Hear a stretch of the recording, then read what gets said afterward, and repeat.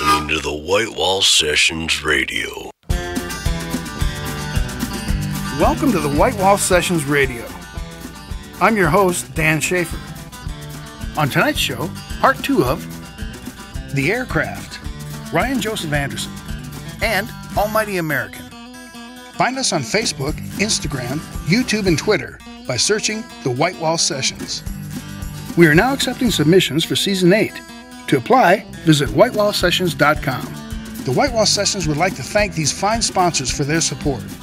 Last Stop CD Shop, Bell Incorporated, Workplace IT Management, J. Rick Luthery, The University Center, Screenflare, The Pink Moon Room, Club David, Great Outdoor Store, local branded convenience stores, Minuteman Press, Vishnu Bunny Tattoo and Piercing, and South Dakota Friends of Traditional Music.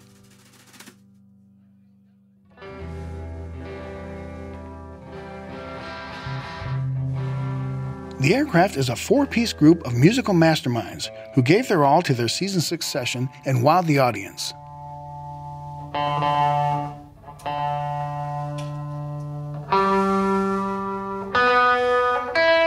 Alright, we're the Aircraft, and this is St. Paul. The Aircraft is Joseph Bartles, vocals, guitar, bass guitar, and keyboards, Henry Reinders, vocals, guitar, bass guitar, Kyle Gaines, drums, and Caleb Smith, bass guitar.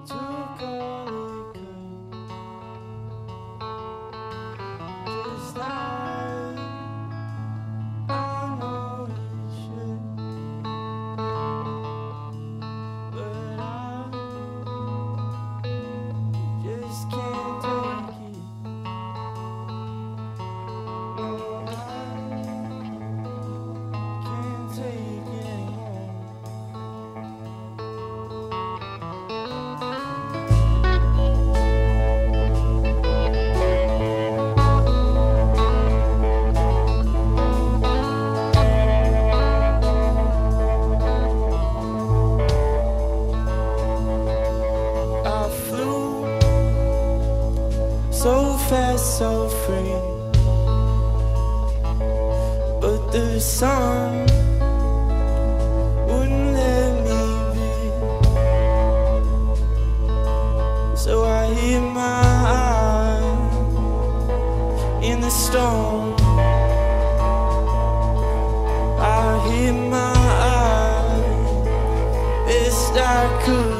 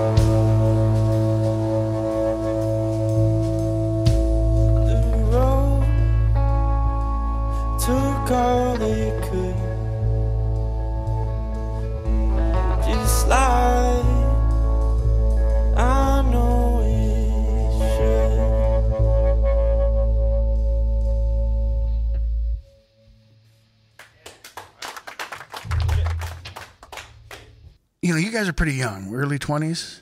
Yeah. Mm-hmm. Yep. We're both 21. These guys are 20. I'm actually 22. You're 22. This is news to us. Happy birthday. He's the Not oldest get guy. him anything.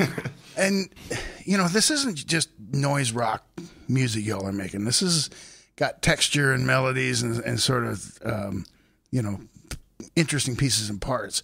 Where does that come from? Who's writing the songs and how you get that feel, that sound? Yeah, Joe and I write the songs. I don't know, a lot of the music we listen to is rather dynamic, so we kind of enjoy that, so we try to pull that into as much of our music as we can. So the Districts, big influence. Zeppelin, yeah, Beatles. Black Keys. But also, Henry and I, as like the songwriters, we listen to way different music. Yeah. So that Than each other? Yeah, it brings each other, in, yeah. Different flavors. Mm-hmm. Yeah, I can tell. Do you co-write or do you individually write? We've co-writed one song, and that was the one diving board. Which is, see if that one makes it. And you're still friends. Yeah. No, so we kind of get the first 50% done, and then bring it to the band, and then it gets finished. Yeah. What does it start as? Is it just sort of a 1-4-5 with a melody, and then all the parts come, or do you kind of write those in individually?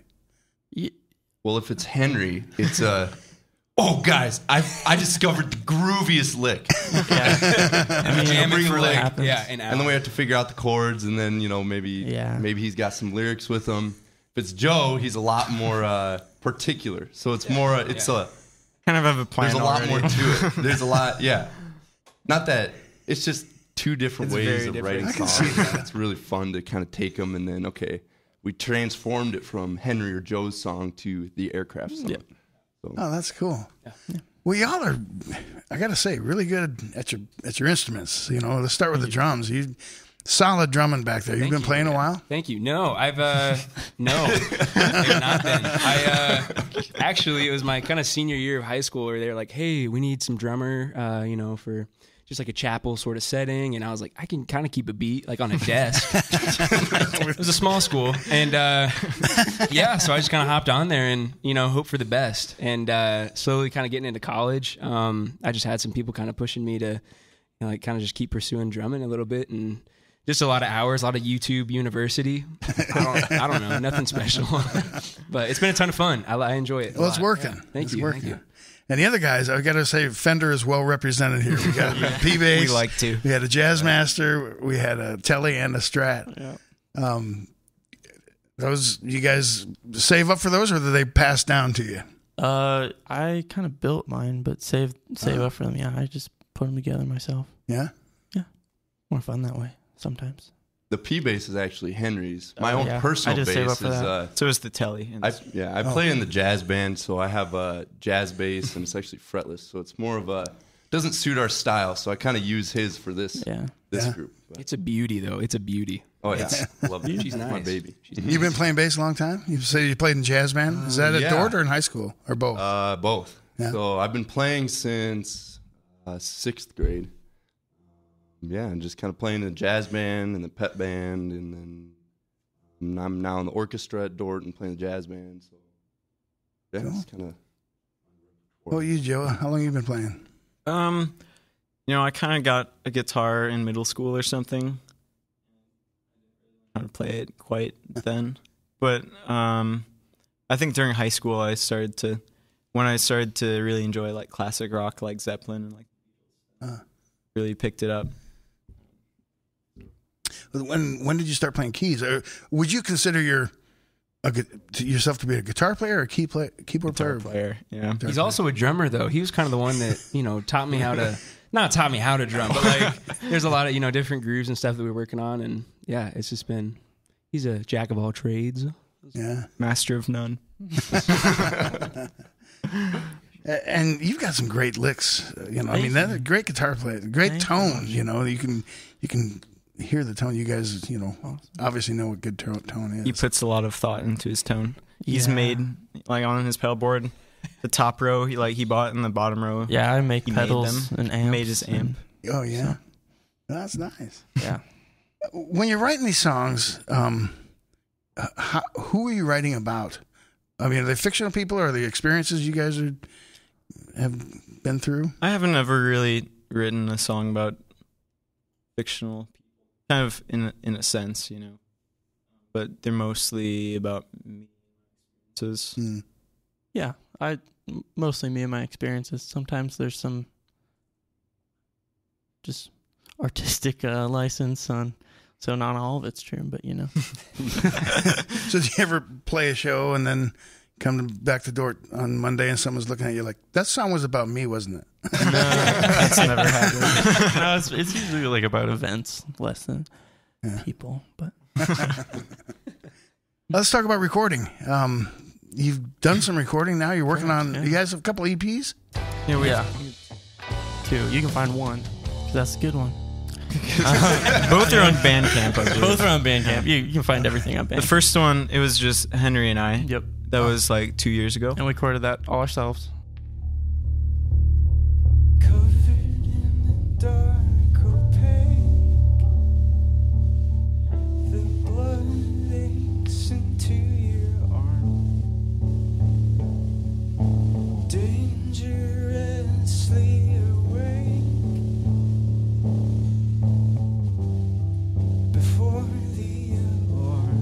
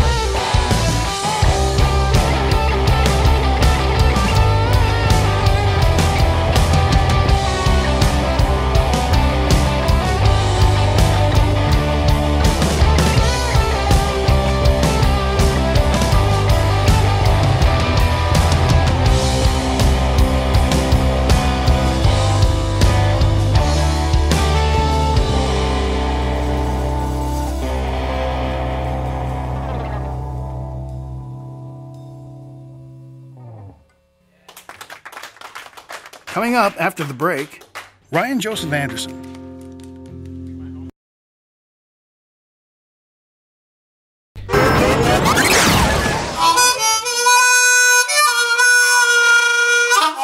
You're listening to the White Wall Sessions Radio.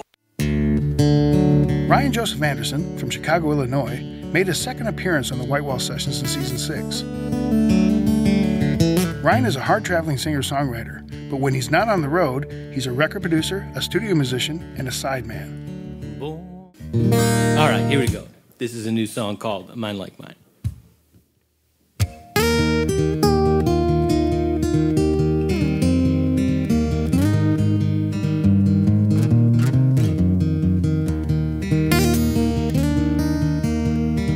Ashes, stones, and change scattered on a poor man's grave.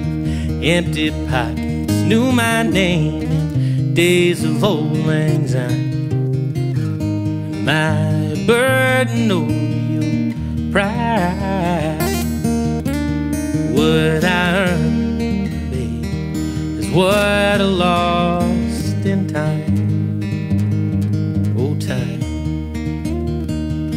And you were the last one to find, last one to find.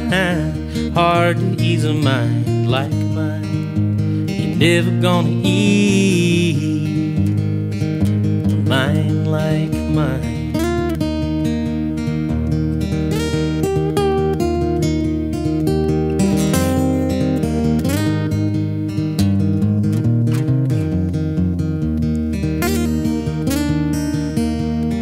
Help me rise above waxing moons and paper suns. This wasted youth I thought I'd won in days of old lang syne.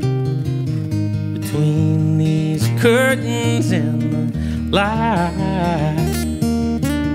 I could show you all the reasons why, all the reasons why. You were the last one to find, last one to find. Hard to ease a mind like mine. You're never gonna ease a mind like mine. But we could run until these bodies dry. Keep eyes fixed on some hanging clouds. Just lay your bones beside me now and rest. Oh, rest. Ashes, stones, and change on the steps we climbed to save my twisted grin, your foolish grace in days of old lang syne. To be in your arms again. All we've held dear, and all we never will, all we never will.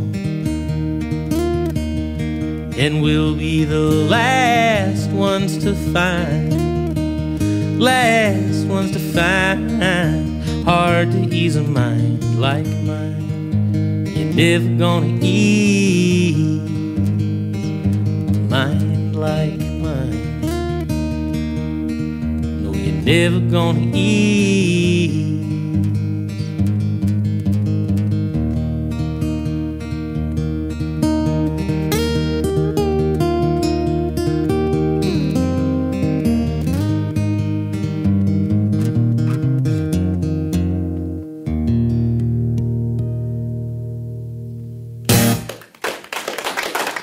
Thank you.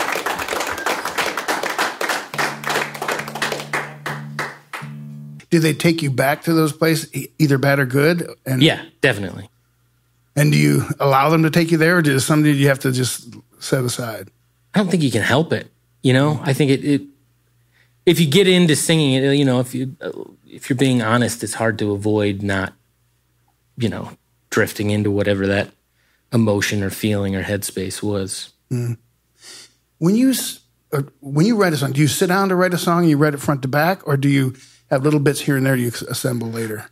I kind of sit down and just start messing around on the guitar until something hits me, and then I will sing nonsense for a long time and drive Jen absolutely crazy. And then like a word or a phrase or something will come out that I'll start to be able to like shape a song around. Sometimes, like with the songwriting group we're in, we'll get a prompt or something that I'll be triggered like, oh, I want to write a song about this thing.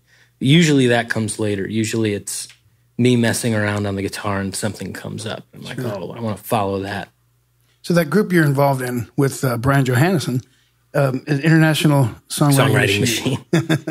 Which is good. Do you ever find yourself, you've got sort of a melody, you've got some guitar stuff going on, you've got some maybe phonics landing where they're supposed to, but you don't know what to write about? Yeah, all the time.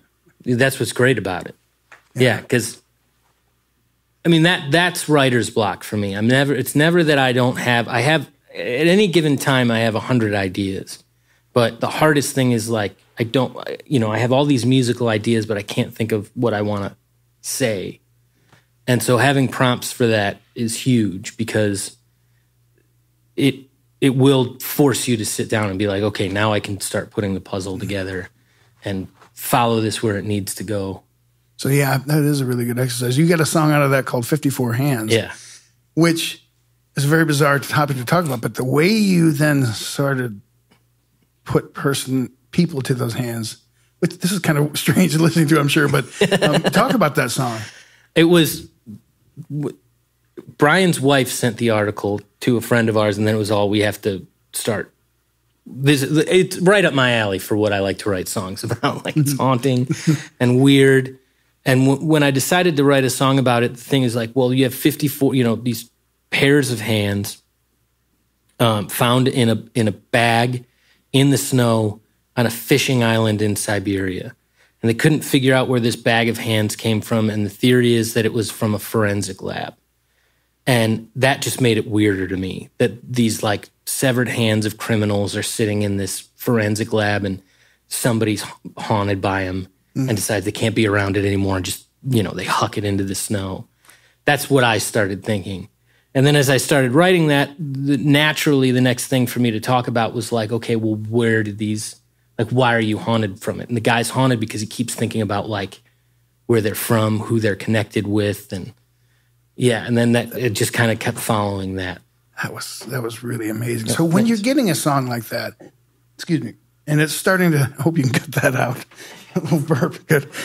Oh, we're sorry. When you get a song like that and it starts opening up, is that pretty exciting? And you just want to keep going till you finish because you want to know what happens in the end? Yeah, absolutely. Because those are the songs, like I'll have songs that it takes a year to write, that it's constantly like, I don't know what the next thing, where to go. And songs like that, you're almost forced to sit down. I wrote too much for that song and had to edit it down kind of immediately. I just kept having ideas and then whittling it down. And that is really exciting. I think that's the most exciting thing when you're writing songs is if something just kind of naturally happens or happens instantly, it's really exciting because you can forget about the year of just like, what is this line? What's the next, Sure. It's grueling. Well, and those ones that don't make it right away, and when do you find a place to stop and then just record it and put it away and maybe you'll get something to add to it later? Yeah, so I teach a songwriting workshop in Chicago, and I tell a lot of people, like, the goal of writing songs isn't always to finish a song. Like, it shouldn't always be that you have to, like, have this perfectly polished piece. Sometimes you write something just to get to the next thing. Like, you have to just keep the creative juices flowing. And so there's nothing wrong with not finishing songs. But then the thing that tends to happen with a lot of that stuff is you're working on something else, and then all of a sudden you're like, oh, I have all these little pieces, these orphans behind that I can kind of mine from and glue together and then, finish songs that way, like, a patchwork quilt. Sure. And I do that a lot, where it's like, oh, these two things fit together. And oh, that's cool.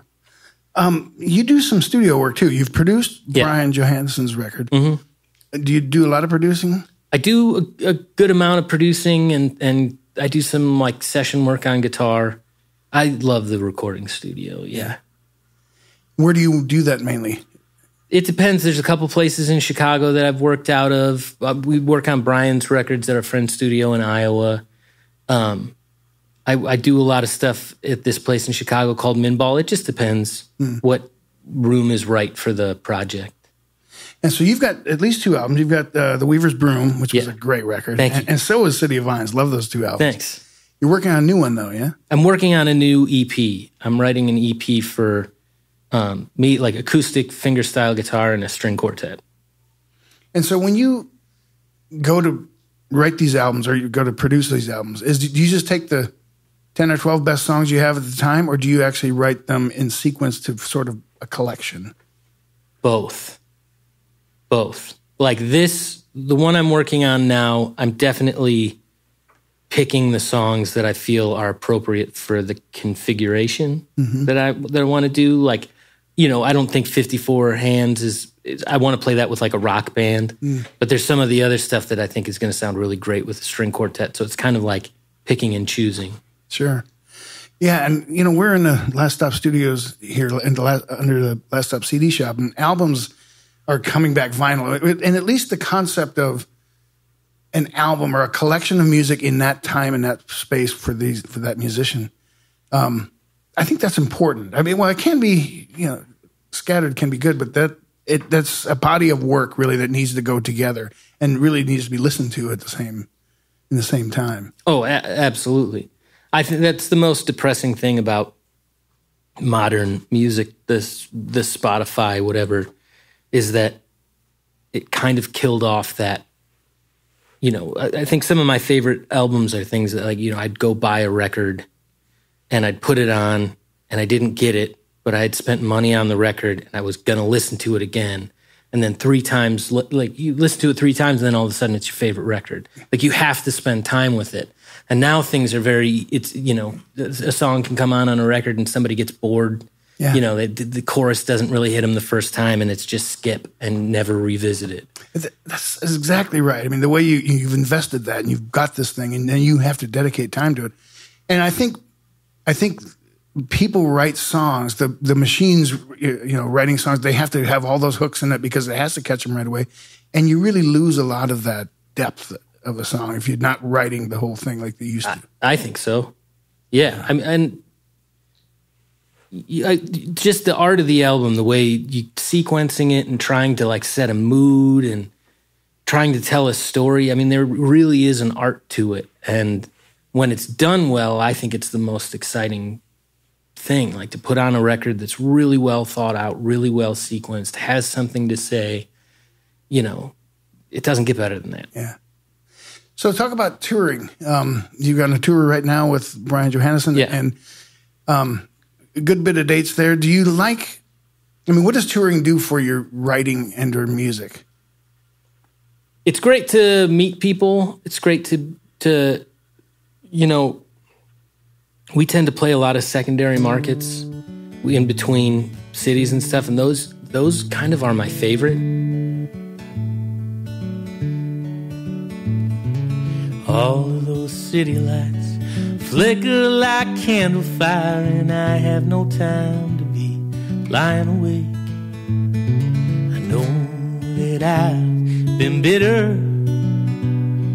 Come to me, sweet, now, please.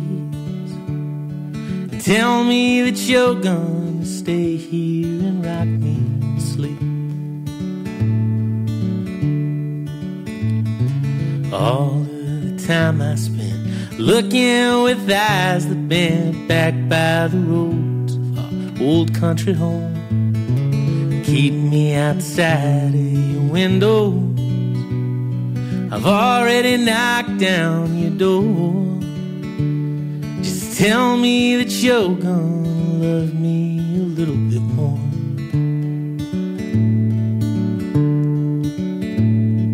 Oh, I'd pray for the snow and see that it all falls so terribly slow. And I'd hold on to the road and smile when it all goes wrong. Call me a vagabond, a pretty boy, a second thought. Take me away for a couple of days. Tell me that I'm a sinner. I already know that I am. Tell me that you're gonna find me wherever I land.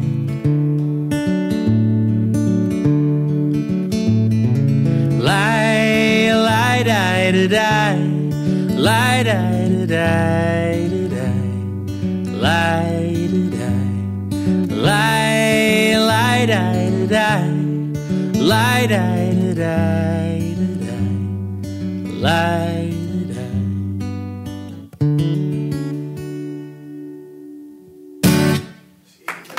Thank you. Coming up after the break, Almighty American.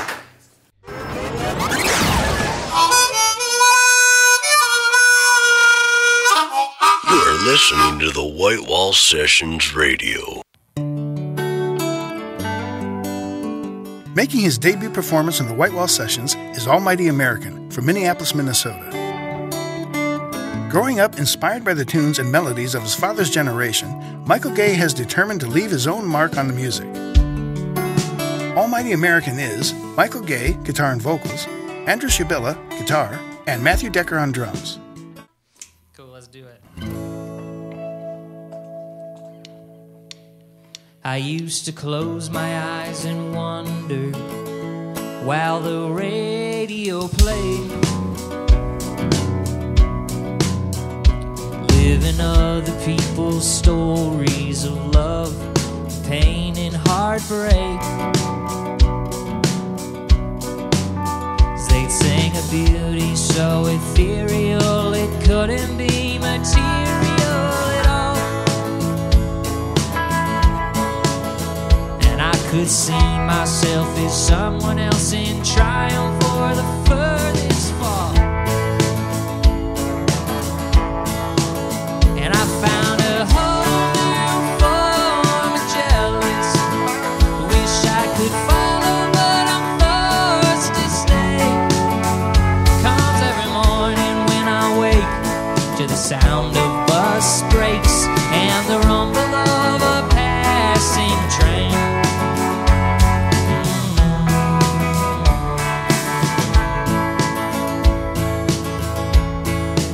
See, I have this dream where I'm riding on some boxcar across the open plains, and I sit and watch the sun bedding down upon some mountain range. Or will my REM cycle serial ever be material at all? 'Cause I've seen reality get the best of me more times than I'd like to recall. I still got that same old sort of jealous. I wish I could follow, but I'm forced to stay. Comes every morning when I wake to the sound of bus brakes and the rumble of a passing train. And I found this whole new sort of restless, and I'm always wishing we could run away. Comes every morning when I wake to the sound of bus brakes and the rumble of a passing train. And the rumble of a passing train. When I hear the rumble of those passing trains.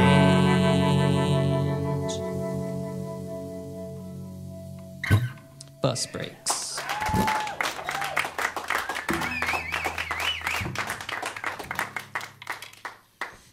What is it about Minnesota that produces such great songwriters and or musicians? Is that a loaded question? Maybe. Prince famously said the cold keeps the bad people away. And I've always thought that was a pretty good, summary. But I don't know. I think there is something to like just how seasonal it is, where everybody kind of hunkers down at some point and like just goes to work. And so I think that the creative community really benefits from that cycle, where it's like you want to be working on stuff in the fall and winter so that you can put out something in the spring and then play a bunch of shows in the summertime. And then by the time summer's over, you're like ready to do it all over again, you know? So, but yeah, when it's just dark and cold, everybody gets contemplative and, you know. So the seasons of Minnesota write your schedule for you. I mean, it certainly impacts like my creativity and that process and when I'm productive and when I'm not. In the summertime, I keep myself really busy, and sometimes I have to be like, okay, stop and like write, and you know. So I think there's something too, if I can jump in, about the Midwest that, and probably South Dakota, Minnesota included. The people there, I think, appreciate the balance of like the seasons, the weather, the cost of living, whatever it is that people move to Nashville, and if they don't like the hustle and the bustle of Nashville, they come back and they're like, I want to raise a family, but I also want to keep playing music. So there's a lot of people, there's a lot of really great people in the Minneapolis and Minnesota music scene that get like life outside of music too. So it makes it fun to do both, to do music, and it's much more sustainable, I think, too, that they figured out a way to have a family and chase their dreams and kind of do it for a long time and enjoy it. Yeah, I think there can really be a motivational shift with that, where you're like, I'm going to do this where it makes sense for me and I can create, where you can continue to like maintain the same level of creativity instead of like going super hard for a long time and just kind of roasting yourself and burning out. So, yeah. Yeah, you can sort of start as a hobby and grow it as a hobby and kind of balance that until wherever you want to go, if you want to make it a living or not. Right. It just works. Yeah. Interesting. So let's talk about the guitar tone of yours. And now I also want to talk about your drumming. How much time you got? How long have you been playing? I started, actually, Michael and I, we were in a ska band in 7th grade maybe, Middle in school, Rochester. yeah. So that's where it all began. Thankfully, it's not there anymore. But yeah, I was 12 or 13, so it's been... In Rochester then? Yes. Ska band. Yeah. Yep. So I've been playing for 15 or 16 years or so. Yeah. So. And your instruments and your amp got to be older than you, right? Yeah, absolutely. The amp is, I think, just turned 50, which is pretty remarkable that Fender made gear that is still able to be played, 50 years later. Yeah. Is the tone of those, I mean, how did you come to those? I mean, were they handed down to you, or did you go after those? Man, I have gotten into the rabbit hole of gear over the last 5 or 6 years, and I have a little side business building switches and units for people's pedal boards, so I've kind of like fully immersed in the gear. But I think I got that one on Reverb. We got a good deal on it, and it had some issues, and there's a great amp tech in Minneapolis, Jeff Fowler, who fixed it up, and so that's been my go-to gigging amp for this group. Well, it sounds good. Yeah. And Matt, let's talk about your drums. So, you know, I love the drum style where it's just enough to make the song work, you know. Yeah. And that you were really hitting that. Have you been playing a long time? Yeah, I've been playing drums similar to Andrew since something like 5th grade. But my background like then was orchestral, you know, symphonic band and stuff like that. And then, so I didn't play the kid until probably college. That setup seems to work for pretty much anything. So yeah, just a little bit of flavor adjustment. It's easy to fit in the car too. Yeah, it works great for that. It's a compact And setup. We opened Mid-size the back SUV. door and everything was perfectly lined. I don't know how you got all that in there, but it worked. Tetris. Tetris. A lot of Tetris. It's called North Shore.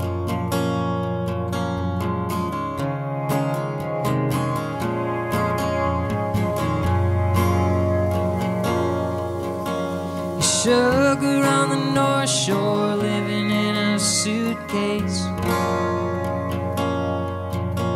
where the air is fresh, we're at home. I got granite for a table and food to feed our soul, and the water's wide, we're alone. And our love, it was 2 years in the making,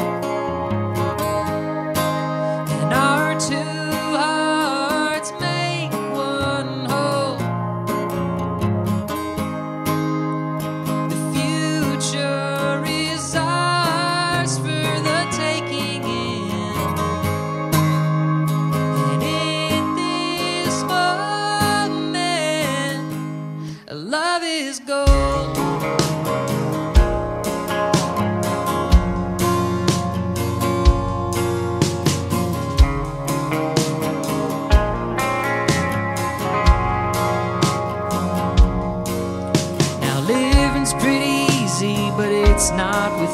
some strength, but we keep on going anyways.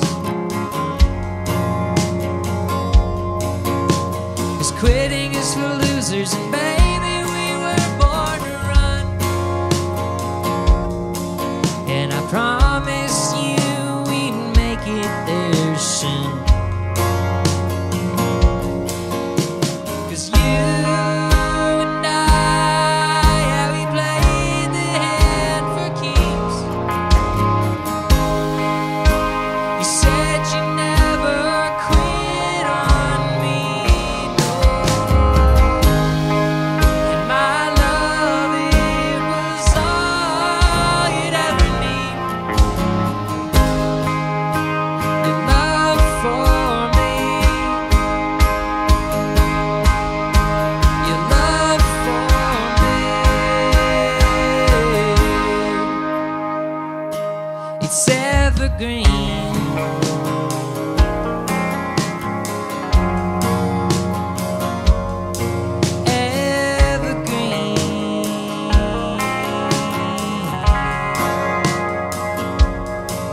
We got sugar on the North Shore, living in a suitcase, where the air is fresh and we're at home.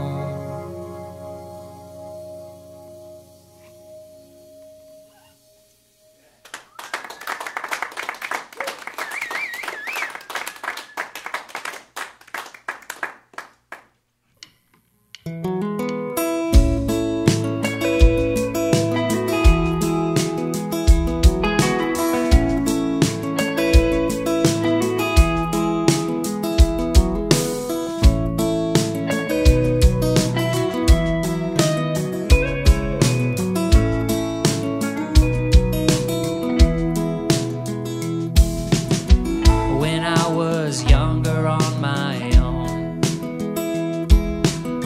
wasn't too concerned with all the clothes I had on. 'Cause trends come and go, but these jeans and t-shirt don't. And that's until you went and turned me upside down. Now I see it all in a different light. 'Cause my closet once was black, and now the spectrum goes to white. And I second guess my choices all the time, even though I know that nothing's really changed. But now I ask you if my shirts make me look stupid, and I ask you if my boots go with my belt, and if the jeans that I've worn every day still look as good as yesterday. 'Cause you've got the only eyes I care about.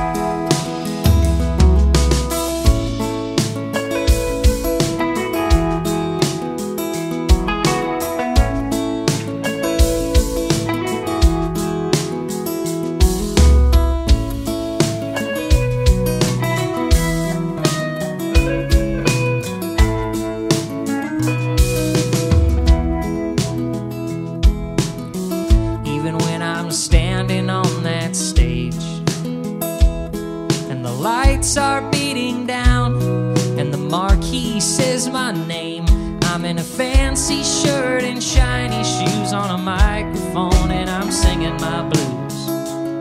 But I know you're out there somewhere looking on. And in 40 years I hope it's all the same.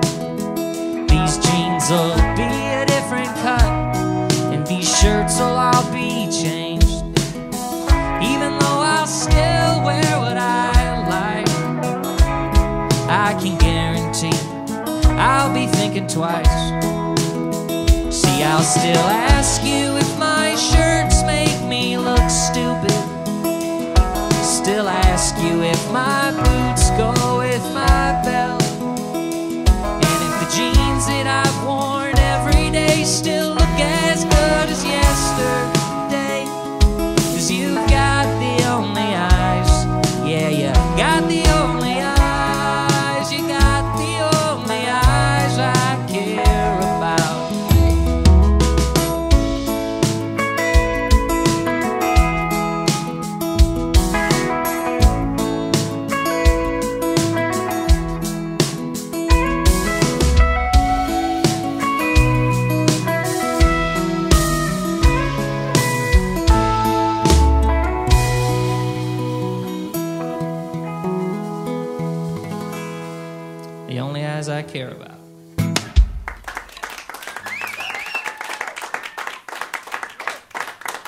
Well, thank you.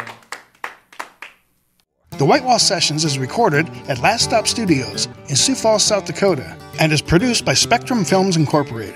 Executive producers are Jeff Zuger, Doug Taylor, Greggy Johnson, and Jay Fishback. Head of broadcast is David Palmer. Associate producer is Mike Yeager. The White Wall Sessions Radio is produced and edited by Jeff Zuger. Audio recording and mixing by Kevin Phipps, Chad Conrad, August Ogren, and David Palmer. Scheduling and artist relations, Tom Eisner. Be sure to join us again next week. Same time, same place.